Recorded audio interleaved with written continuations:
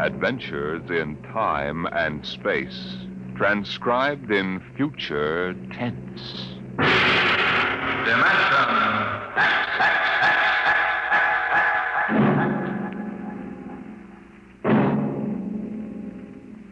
The National Broadcasting Company, in cooperation with Street and Smith, publishers of astounding science fiction, bring you Dimension X.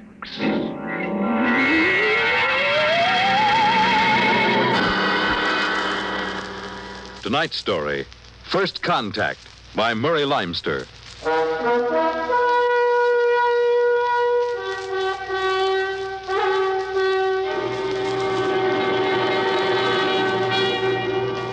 They had been in space 6 months now, moving with the incredibly faster-than-light speed of the overdrive.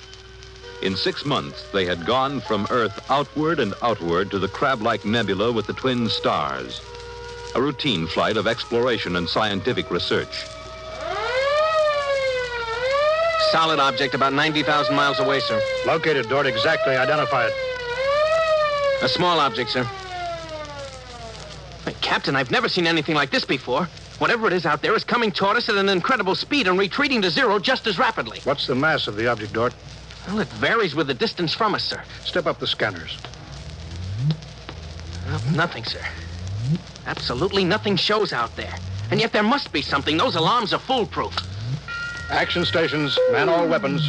Condition of extreme alert in all departments immediately. Captain, what is it? Dort, I ran into the same thing once before on the Earth-Mars run. We were being located by another ship, and their locator beam was the same frequency as ours. Every time it hit, it registered as something solid and monstrous. But, Captain, we're the only Earth ship in 18 light years around. How? I didn't say it was another Earth ship out there, Dort. Another race? That's right. There's a spaceship out there, all right. But it's not manned by human beings.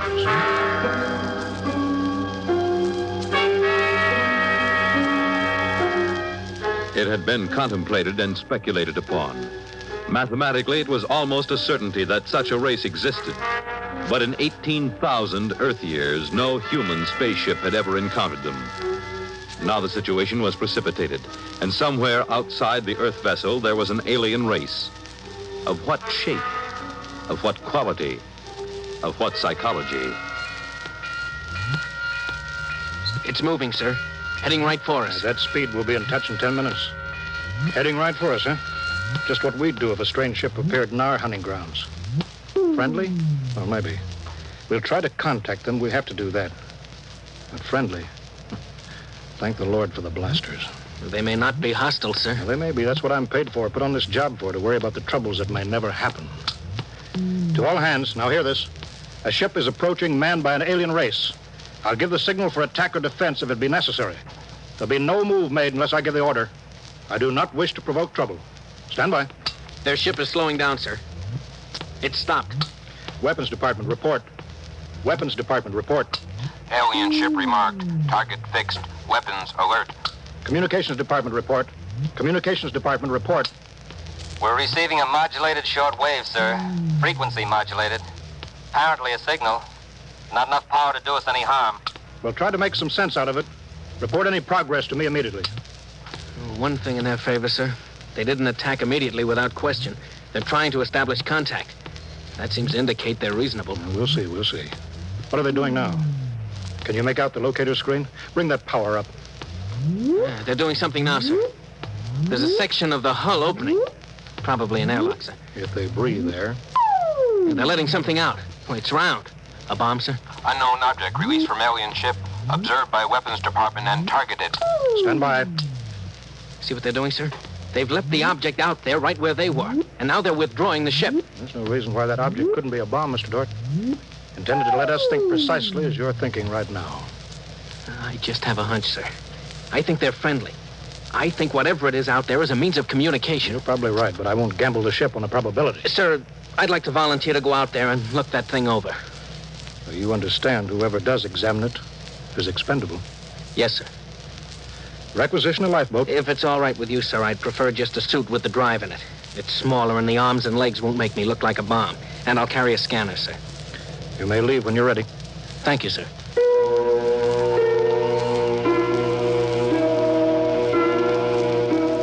I'm all ready. Clear the lock and let me out.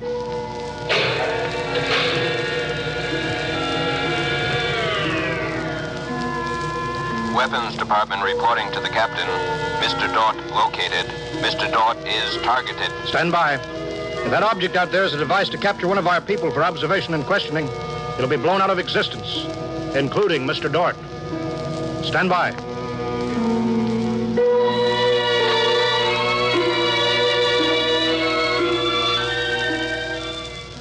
Mr. Dort. Mr. Dort. Report.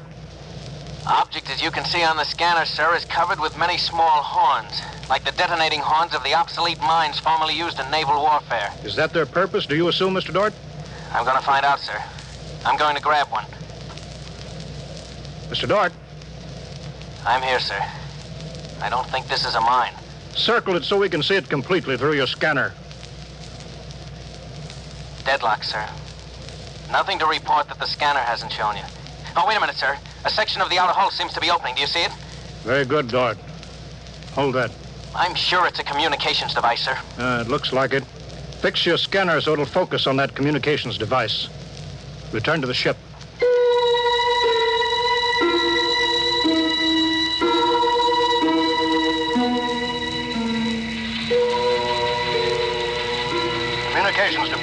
Communications Department. Progress report, please.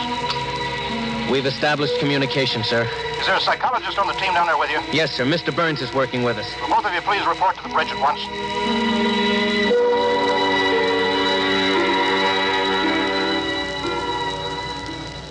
Oh, you look tired, Dort.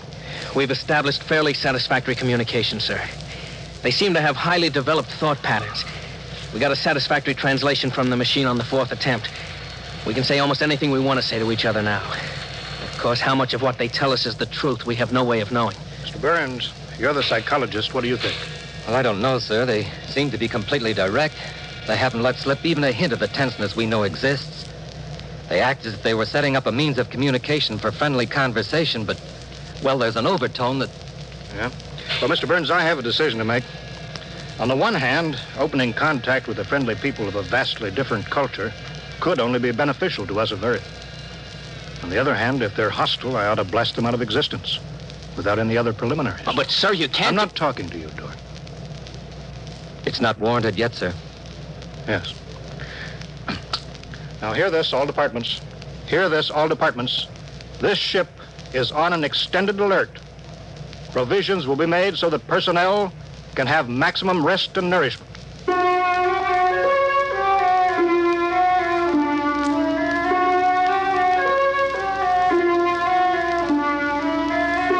Communication continued by means of the artificial language set up arbitrarily between the Earthman and the aliens, decoded by the mechanical decoders. Dort disobeyed orders. He lived on powerful stimulants so that he could stay with the communications machine. Talking to the aliens. Other people. Are we being received? We are receiving your message. The chief of this ship wishes to speak with the chief of your ship. The message is heard by the chief of this ship. The chief of this ship communicates that he will hear the message of the chief of that ship. Go ahead, sir. People of the other ship, I'd like to say the appropriate things about this first contact of two dissimilar civilized races, and of my hopes that a friendly intercourse between the two peoples will result. People of that ship, what you say is all very well, but is there any way for us to let each other go home alive? That's all, sir. They've stopped sending. Very direct people. Very direct. But, sir, I don't follow. I didn't know what that meant. You know, is there any way for us to let each other go home alive? It means what it says, Dort. Sir, what's to stop us from just cutting communication and leaving, and they can do likewise? What's to stop us? Simply that whichever ship leaves first will be followed by the other. If they find Earth and get back to their own planet and we don't know where that planet is, Earth will be completely at their mercy. If they leave first, we'll follow them. We'll attempt to find their home planet. Dort, could you swear to any decision that the policymakers on Earth will come to? Sir, even if they do follow us, the closer we get to home, the more of our ships and weapons they'll face. They'd never get away. Well, how do you know that they can't communicate with their home planet without returning? We can't, sir. How do you know they can't? I don't, sir. So that's the situation. We'll sit out here, facing each other, trying to outguess each other, until time wears us out.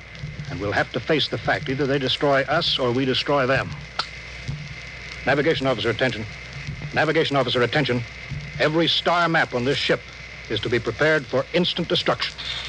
The chief of this ship wishes to know whether the chief of that ship can suggest an answer to the problem concerning us both.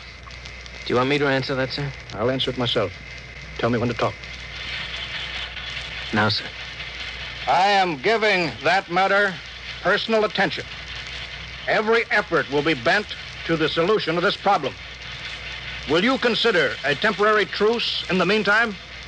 What would a truce gain? Could we trust you? Would you trust us? I suggest that we continue as we have up to this particle of time. I agree. Sign off, George.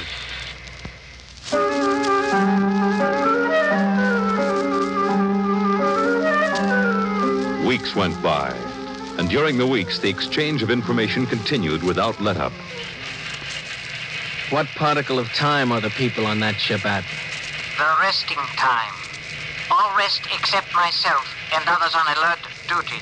Same on this ship. You people of that ship are very similar in many ways. Do you have a family? I have a mate. I have a mate and 3 offspring. It is too bad for them, as well as us, to have to kill each other. This ship can't see any way out of it. Can that ship? If we could believe each ship, yes. Our chief would like it. But we can't believe you, and you are afraid that we do not tell truth, although we do. This ship would trail you home if this ship were able to. That ship would do the same. But this ship feels sorry about it. I believe you're a friend. I share your belief and like you. But there is a possibility that you were put to make a trap for me. I will stop now and think it over.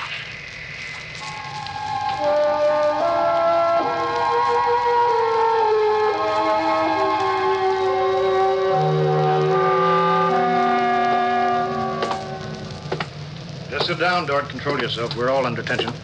Doesn't do any good to pace like some caged animal. Yes, sir. All right, now, I've read the complete transcription of your conversations with this one alien. What does it prove, Dort? Sir, these people are so much like us in their thinking and... Well, sir, they're likable. They're likable and they breathe oxygen. Their air is 28% oxygen instead of 20. But they could do very well on Earth. It'd be a highly desirable conquest for them. Dort, I'm as set against violence as you are. I don't see any way out of this. And I think we've got to break this status quo. So if in 70 hours we don't see any other way, then I have no further choice. I'll blow them to bits.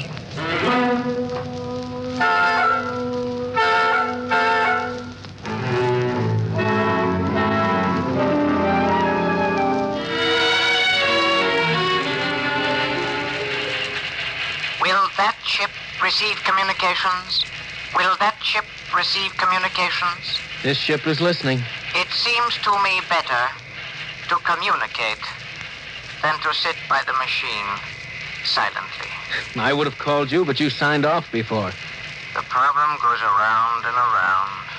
I find no answer. Perhaps we could turn our thoughts to other things. The psychologist of this ship tells us that you people on that ship have a threshold of tolerance to tension. He tells us that you will be forced to take one action or another in a period of less than 100 time particles. I have no communication on this matter. Well, this ship is not trying to extract unwilling information from that ship. A truth is mentioned in passing. A report of this conversation will be carried to the chief of this ship. It would be so. We are prepared. If only the people of this ship could meet in direct contact with the people of that ship, it might be better. We could not communicate then. The communications machine is too large to carry from place to place. In direct contact, the peoples of the two ships would be further apart than now. That's true. I am sad. Much that is pleasant has passed between us. I am sad, too. We are not yet ready for each other. We are not yet ready for each other. It's hard, isn't it, Dort? Well, Captain, I'm sorry. I didn't know you were here, sir. I've been here for quite a while. Eavesdropping, I'm afraid. It's all right, sir. Nothing can be personal in a situation like this. Yeah, that's right. How long is 100 time particles, Dort? Pardon, sir? That reference he made to us not being able to stand tension is interesting. Their psychologists seem to make more out of us than we do out of them, don't they? Yes, sir. They hit the nail right on the head. Yes, they did. I think, Dort, we'll just have to push our timetable up a bit. No further communication with the aliens under any circumstances. That's clear, isn't it? Yes, sir. Sir, if they know so much about our psychology, isn't it possible that remark was intended to make us act more quickly? Probable, Dort. Probable. Well, why would they do that, sir? Why? You tell me why, Dort. All of a sudden, I have an idea, sir. That's crazy. It doesn't matter how crazy. I'll listen to it. Sir, I think these people are playing some kind of a joke on us. Joke? A joke, Dort? Yes, sir. Over and over again, I've noticed what I think is a sense of humor. A highly developed sense of humor. Do you recall when we went to all the trouble to set up a fictitious star map and then they just sent us back a mirror image of the same one? I think somehow they're playing a joke on us. Well, maybe you're right. In which case, you've seen practical jokers, Dort. Their jokes aren't always funny. Sometimes they hurt people.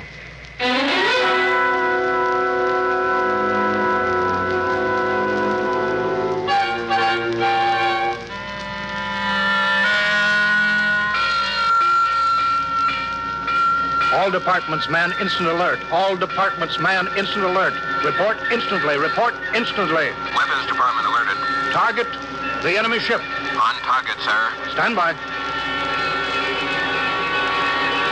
Fire!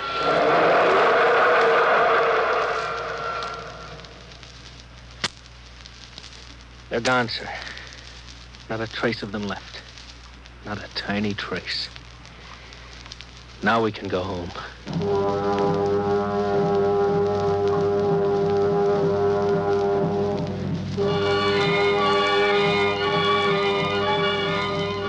Communications to Captain. Communications to Captain. Report. Sir, I'm picking up new signals. Same frequency as the original alien signals. That's impossible. That ship was destroyed. I'm receiving signals, sir. Set the machine up. We'll be down there in a minute. Mr. Dort, come with me, please.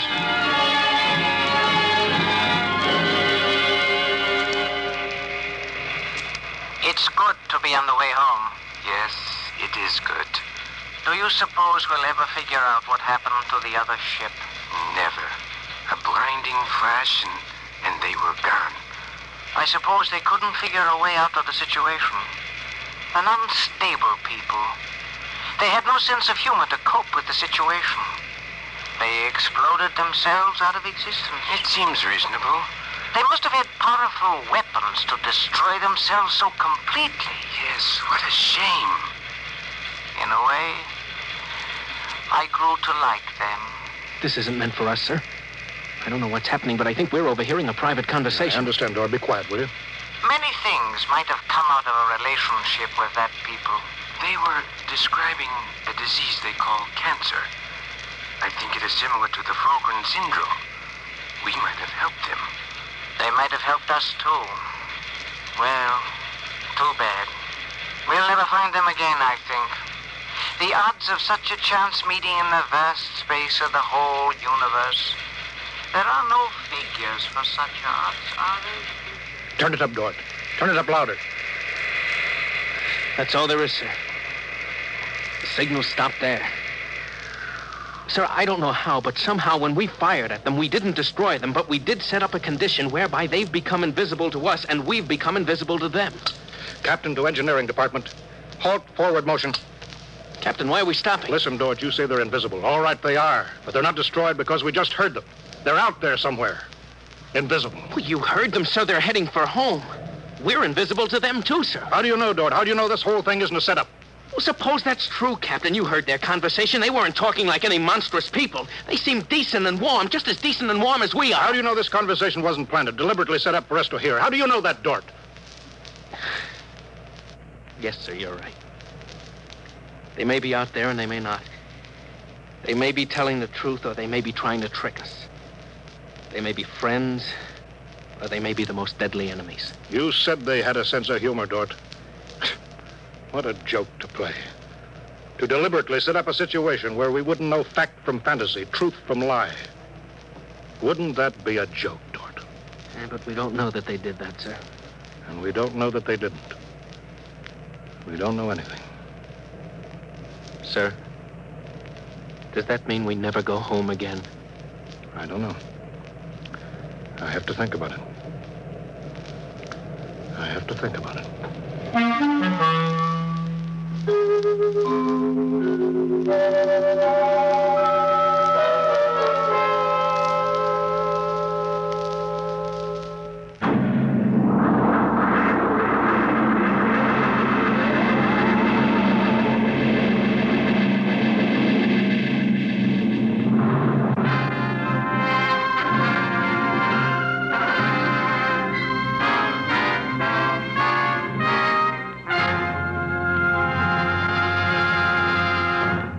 You have just heard another adventure into the unknown world of the future. The world of... Dimension X.